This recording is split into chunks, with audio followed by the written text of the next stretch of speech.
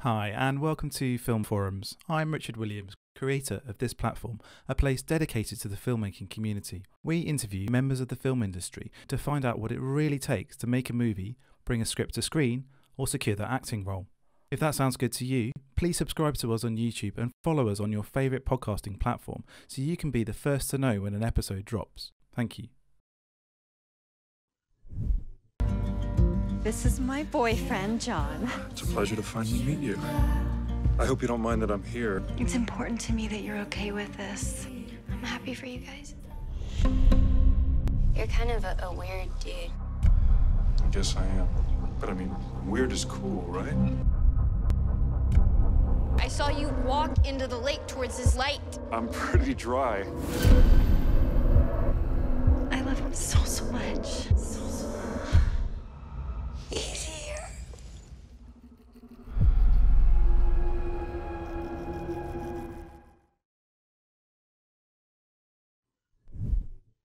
Welcome to Film Forums. Thank you so much for taking the time to speak to me today about yourself and about your film. Could you introduce yourself, please? Sure. I'm Braden. I am a filmmaker, a writer-director from the US. I started out growing up kind of as a hockey player and being really into sports. I finally found film in college through a film theory class and eventually ended up at USC Film School, where I ultimately got into production. You've had the benefit of a comprehensive film education. You became the first film major at the University of Vermont to win the coveted Duggan Foley Award, and you also earned the Thomas B. Bush Cinematography Scholarship at USC. So can you explain to us the value of going to film school, if you want to call it film school as a general term, and some of the biggest takeaways from that academic experience? And do you think that you would have got to where you are now regardless of that? So if you hadn't gone through an academic route and done so well there, would you still have got to where you are now, do you think? That's a great question. I'd like to think that it was necessary. I did need to do all of this. I think I value some things more than others. Like I said before, I grew up playing hockey, really only caring about sports. I did academics, but it wasn't something I really committed to throughout high school. But then when I went to college, I took a film theory class just because I thought it'd be fun, history of film. Okay, cool. I get to watch movies and talk about them. And my professor, Todd McGowan, who I'm still in touch with this day, just made me fall in love with the material. He was just so charismatic, so interesting, so fantastic. And from that point on, for the next 4 years, I learned so many things. I watched so many movies from like French New Wave, Italian Reconstructionism, like all these different styles of filmmaking, watched some really incredible experimental films that were done by filmmakers who would literally scratch the film and paste things onto it to create an image. There was so much stuff that I got introduced to through film theory that I think what it did is it taught me the language of film. It taught me how to speak in film. And as a result, I had the foundation to be a good filmmaker. And then when I went to USC, which is more for production, I had that language in my head, but I didn't know the practical way of creating it. I didn't know the X's and O's to it. And so USC really brought that together in the sense where I learned, I picked up a camera for the first time and I shot it, I knew what I wanted to capture in my head, but I didn't necessarily know how to physically capture it with the camera. So you hadn't picked up a camera kind of before that then at all? Not really, Right, except okay. for the little, I remember the little tape video things that people were doing Handycam sort of thing, before yeah. HD. Yeah. So Yeah. that was kind of my own really experience with the camera. Okay. And I got to USC and I just completely dove in from day one. They were just, automatically you were shooting stuff. And it was funny because I was picked out as kind of a cinematographer in the school. And I think part of that was because of my film theory background. So, USC taught the production. Film theory, University of Vermont taught me the foundation, the language. Another thing that USC taught me well is how to deal with and work with and motivate and inspire and redirect actors. You know, I think that's such an underrated quality of a director's job, is to maintain the performance of a film. I didn't even know that that was a job for directors until I went to USC because in film theory, we talk about the image so much that we spend a little less time on performance. The biggest value I have, so from UVM, I think the biggest value I had was the language, but from USC was the physical production of things, which you could have learned just from doing it. You know, you could have just kind of taught yourself, but also the people that I surrounded myself with. One of the reasons that What Lies Below came about was because one of my best friends from USC, I met up with him, I shared the script, and he sent it to a producer from USC who loved it, who sent it to one of his producers who loved it. And then, you know, the ball gets rolling. So when you go to a very top tier film school, really good film school, you end up working with really talented people that are very passionate about the craft. And as a result, that's in itself a commodity that I think is underrated, you know, and probably one of the best. It's not necessarily the people that have already graduated. Like, I'm not going to reach out to Steven Spielberg anytime soon just because he is involved with USC, right? Yeah. Mm-hmm. But the people I came up with, the people that I worked with, and I worked on their film set and they worked on my film set back at USC, I'm still in touch with them. And that in itself is an incredible wealth to have at your disposal when trying to make movies. Sounds a little bit like what we're trying to achieve here at Film Forums, without sounding at all pretentious, and clearly we're not at your level, but most of us on the Film Forums team now are indeed aspiring filmmakers, and we're interviewing more and more people, making connections, and who knows where that will lead. It may not lead anywhere, but I suspect it will. So similar kind of networking experience for us as well. That's really good to hear. Networking full stop is obviously a great thing. I almost hate the term networking because it makes it feel shallow. Like, you just need to develop really good friendships. You know, 100%. You have to have people that you really trust. I mean, I know a ton of people that are in film, but there's 5 or 6 people that I will go to battle with on a film set any day of the week, you know, and those are the ones that you really have to hold on to, you know, because they're really special and they're going to genuinely support you, you know? So yeah, network, absolutely. But find your core group, I think, you know, for people that are listening, find those 4 or 5 people that they get you, you get them, you work well together. Even if you argue, that's great. Like, argue is good. You know, different opinions are good, but, you know, just make sure you trust people and they work hard and you work hard for them, kind of thing. Yeah. Can you tell us what your latest movie, What Lies Below, is about? And have you always been into the horror genre?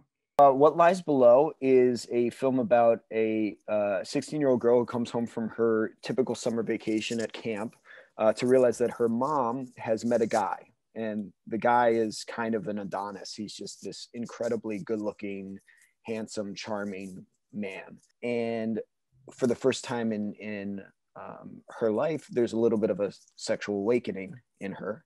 And things start to get awkward. And then one night in the middle of the night, she wakes up to this bright light in the backyard, and she looks out the back window and she sees the man basking in the light. And then all of a sudden, he just starts walking towards the light into the lake. And we'll leave it at that. So the film is really a mystery. Who is this man? What's the light? What's going on? All these things. It is very much a horror film. It is very much a thriller. But at its core, I think it's a mystery, and that's what I love about it. I've always been into horror. I think it was James Wan who said it's very difficult to make because if the audience sees the seams, they're not scared. If they see the mechanism of the camera, and I also have always had this kind of morbid fascination with death. Even when I was 5 years old, I still remember I was so scared of death at some point, as 5 or 6 years old, that my parents had to buy me a book that explained death to me, like in little pictures, you know, just to kind of understand that it was just process of life and that it happens very late in life. It's not a big deal. The book really didn't help, but I eventually got over the fear as a kid, but it kind of manifests itself in different ways now as an adult. And so I'm always fascinated by stories that tell life or death struggle, you know, things that you don't know if the characters are going to survive this. Life and death is the ultimate challenge. We're slowly dying throughout our life. and we're trying to avoid it and prolong it as much as possible. And so it kind of brings that to the forefront. And I love stories that have that drive. So that's why horror is just such a great ballpark. You know, it's just the perfect medium for that, the big perfect story genre for that. I would say with yours I watched today, it certainly seems a more of a unique take on a horror that I've seen for quite a while, without putting any spoilers in. There's some of the devices you put in there, yeah, really impressive, and I haven't seen anything quite like it before, especially towards the end. And again, I will not spoil it. So yeah, I definitely implore people to watch it. It builds very, very nicely towards the ending, and yeah, it isn't you know, your typical ending, I would say. So that's really, really cool. Thank you. Yeah, no, you're welcome. What challenges did you face during filming, especially with the scenes on the water, if we're allowed to mention that? Oh man, there's so many. It's an indie film, you know, so we had a tight schedule. It was originally scheduled for 20 days. Because of some of those issues, it ended up being 19 days. One thing that's most important to realize is what's the most expensive thing on a film set. A lot of people don't realize what it is. It's labor, it's people, right? To get those people, to get talented people on set working on your film, that costs the most amount of money. So anytime you lose time on a film set, you are costing yourself money. And that's such an important thing to realize when young filmmakers are writing something. They need to do stuff that can happen in the shortest amount of time, that they can shoot in the shortest amount of time. So minimal locations, minimal actors, etc. Right? But as an example of how badly this can go wrong, the light in the lake scene, we had to rent a 4,000 watt light. There was some debate about whether 2,000 was enough or 4,000 was enough, and 4,000 still didn't end up being enough. So we were actually wrong. We still needed even more than 4,000, but and we couldn't get it. So it was never as bright as I had in my head. When we put the light in, a screw on the casing broke. Okay. And so the light kept falling apart and as a result, falling over in the water. Our gaffer and our grip took 3 hours to try to figure out a solution to fix this screw. So the entire set is waiting for a small group of people to try to figure out this one screw. This is the problem. And so we're talking about, you know, you don't know how many man hours and woman hours and people hours and all over a single screw. So it just shows you how fundamental things like that are, like how important it is to not lose time, to never, ever lose time. Yeah. And that's why they always say on film sets, if you're on time, you're 15 minutes late, you know, because you just have to be on it. When is the movie released and where will it be available? I'm not 100% sure about the UK, unfortunately. I know in Germany it's December 17th because my family's originally from Germany. So I have a lot of family members over there.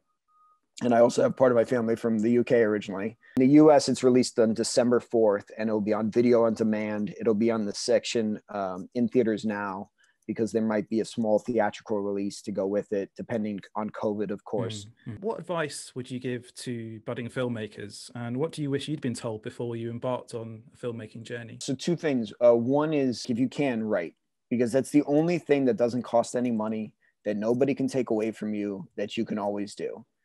And there's value in a script. A script has value. A feature script has value. So you're always committing to something that actually has value. And don't ever get hung up on one script either. Once you finish one and you're pretty happy with it, move on, write another one, write another one, write another one. While you're trying to get one made, write another. While you're trying to get the other one made, write another.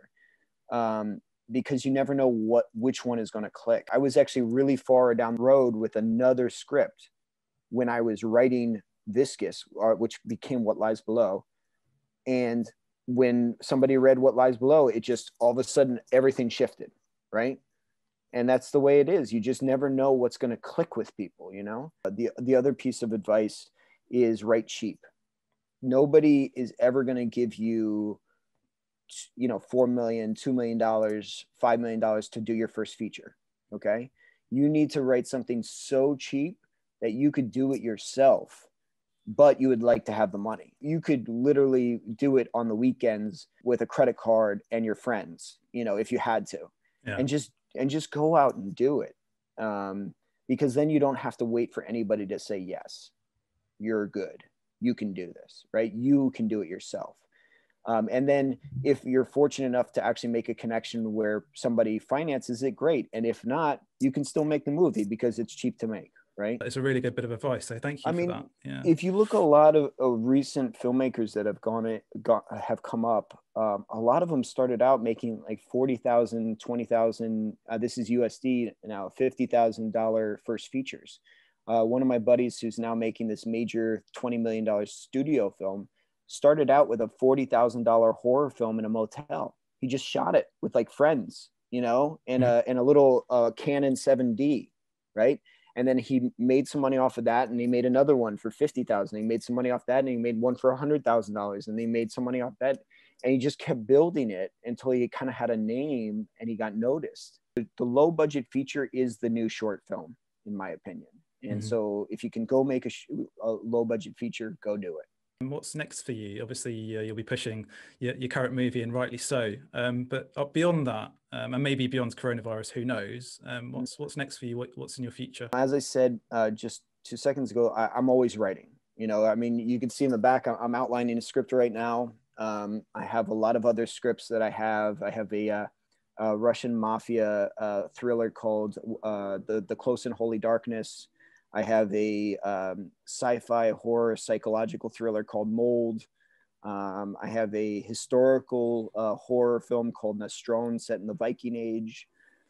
So, you know, I have a ton of scripts, and my hope is that when the movie comes out, you get some traction, you get people excited about you and your work, and then you can send those scripts out and try to get some interest and try to get something going. A lot of this industry is just momentum. You know, it's who's hot, you know, so to speak. And so I'm just hoping to have some momentum out of this, and then hopefully go right into another feature. I noticed the post-it notes behind you straight away. Just out of interest, is that one story, or is that a multiple narratives you've got going on there? That's one script.